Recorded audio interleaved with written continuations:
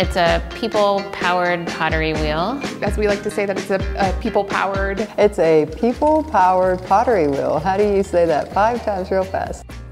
In 2018, we came across a video of somebody in Hungary who had made bicycle-powered pottery wheels, and just thought like that would be such a fun addition to our Claymobile hands-on clay programming. We received funding from PNC Arts Alive, and that helped kick us off. And we had a lot of fun working with Haley Trites to design it over the course of probably about 8 months, and we came up with this contraption here.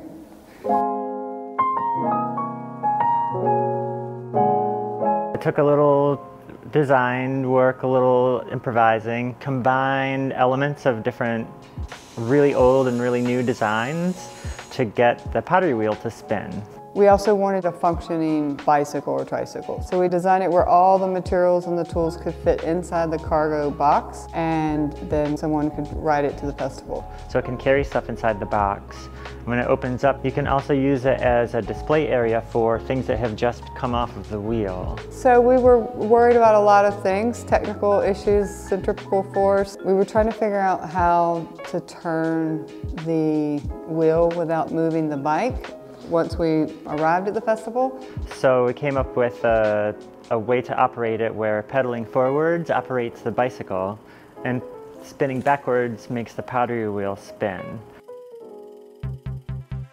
With the pedaling, you have to really sort of get your momentum and sort of keep a steady pace.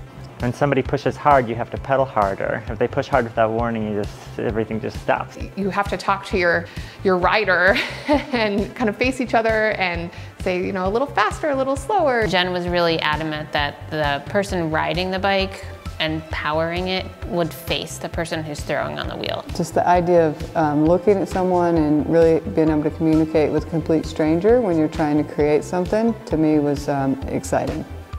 Frequently when we do festivals, we do a hand building project or a group sculpture, but people are so fascinated with the wheel. And so just making it possible for people to do that and then adding this little twist. It obviously highlights the organization, you know, it brings attention to the material and clay, and we just like to be more accessible and show up at festivals and join in the fun. Being able to ride this bike to a park or just down the street and really get the message of the clay studio and how fun it is and how creative it can be directly into those neighborhoods has been really impactful. I'm always shocked that people will literally line up and wait for an hour. It's like a Disney ride, right? There's just magic in it.